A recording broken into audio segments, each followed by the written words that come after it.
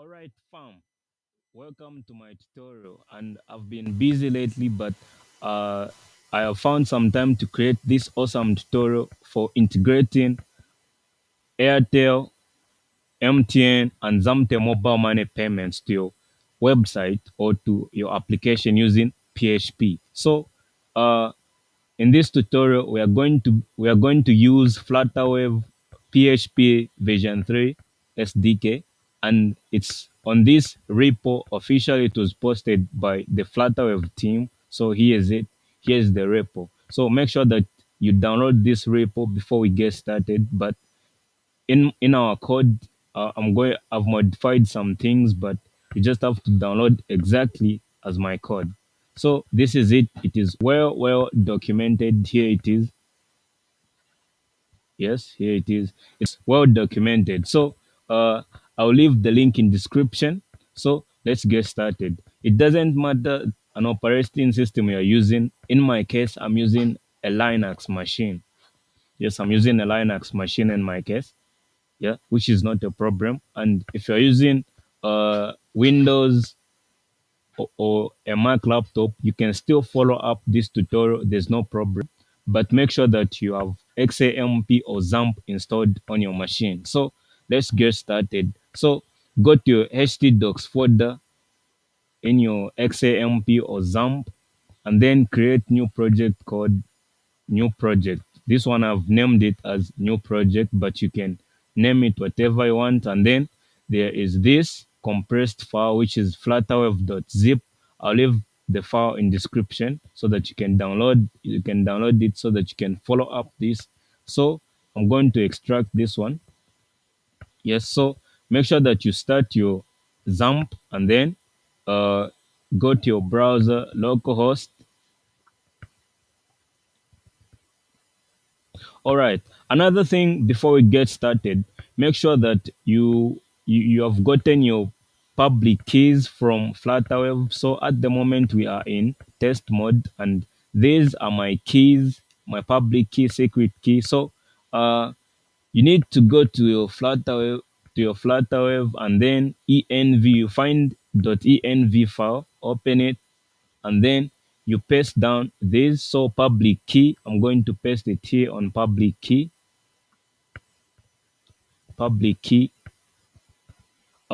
secret key, just like that, secret key, public key, just like that, until it matches everything. So now that we have everything and the Flutterwave set up, now let's test out our mobile money payments. Yeah, so now we are in sandbox, which means we are in testing. So you go to new project folder, Flutterwave, and then you go to payment form.php, you open it. So this is it, but we need to modify some things here. I just got this one direct from the SDK. So payment form. So if you are from Zambia, make sure that you change. So this payment form, it holds the values of the things that you want to purchase.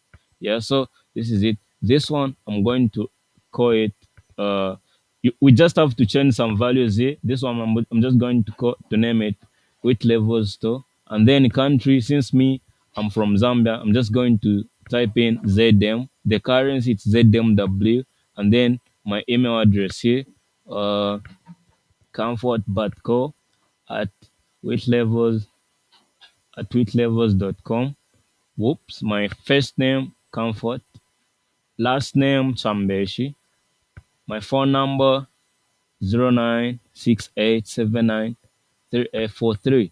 And then so this is it on this. So this is the form, and then once this form is submitted,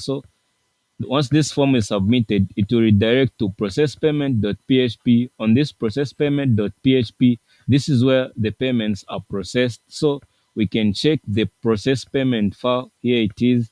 So processpayment.php, it contains nothing but it just processes the payments. So this is it. So all right. So product description, well, let me just say Masuku. Let me just say Masuku.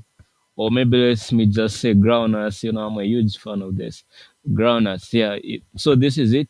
Here, payment option. This here on payment option, you can choose card, account, USSD, and here mobile money Zambia if you are from Zambia. So mobile money Zambia. So here you can put values that you want, but here we are on mobile money Zambia. So here I'm going to say payment options, mobile money Zambia, groundnuts.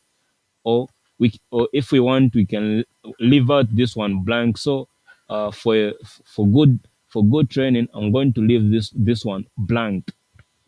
So here on name description, this is where you describe an item, and then logo, an image of an item. So name title, the name of this of your store, country, you choose your country abbreviation. If you're from Nigeria, I'm sure it's NG, and if you're from I don't know about some other countries, but and then the currency. If you're from the United States, you have to type in USG. If you're from Nigeria, NGN, yeah, you just have to choose your currency code. Yeah, just like that.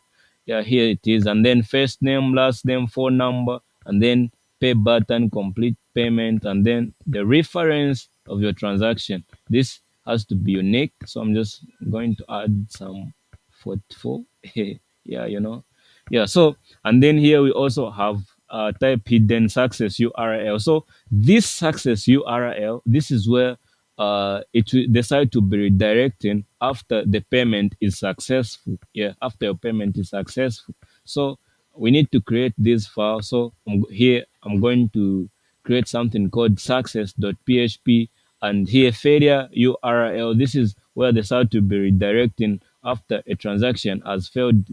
This mostly happens when there's an insufficient credit in your account, and just some other options like invalid phone number, insufficient credit, and the likes. And this one, input type submit pay now. This one, it's not hidden. It's this one that we can see here. Well, if we want, we can be displaying everything here, but it will make a lot of sense. Anyway, let me just remove this from hidden so that you can see what we are talking about here. Okay, let me remove them from hidden. Let me remove them from hidden. Yeah, so this is it. Yeah, so amount.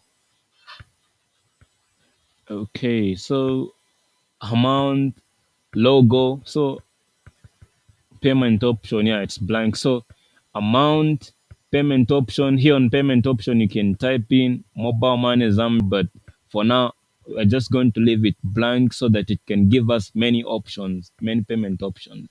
And then an item, logo, the name of your store, country, currency, your email, the buyer's email, buyer's first name, buyer's last name, buyer's phone number, complete payment. Well, payment button text here is good. So now we are good to create a transaction. As I said, we need to create success URL where things will be redirecting. Okay, so we're going to name this one success.php. So we're going to call this one success.php. Success.php. Let's check in our folder if it's created success.php. So here it is. And then we also create fail.php. Fail.php. I save. Let's see if it's here. Fail.php. So the next thing is to test if it will work. Okay, let's start again. Localhost, new project folder, new project, new project. Here it is. Flutterwave folder, payment form. All right, now we are good. Here we can change an amount. If I want, I can just say 50 ZMW because I'm using. Oh yeah. So and then pay now.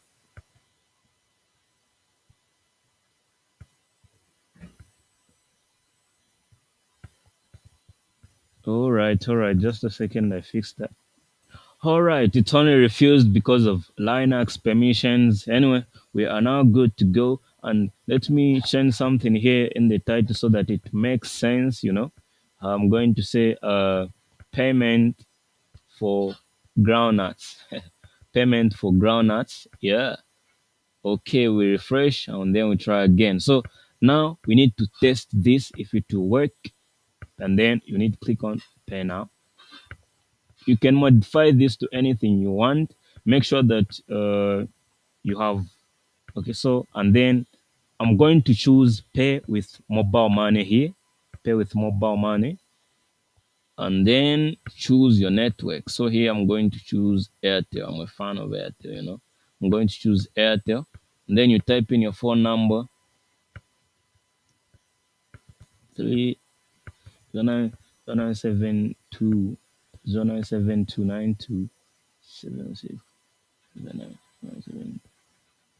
Oh, 09729276. All right, I'm sure it's the one. And then they'll send an OTP code. Yes, they'll send an OTP code. So they'll send a confirmation code to your phone number.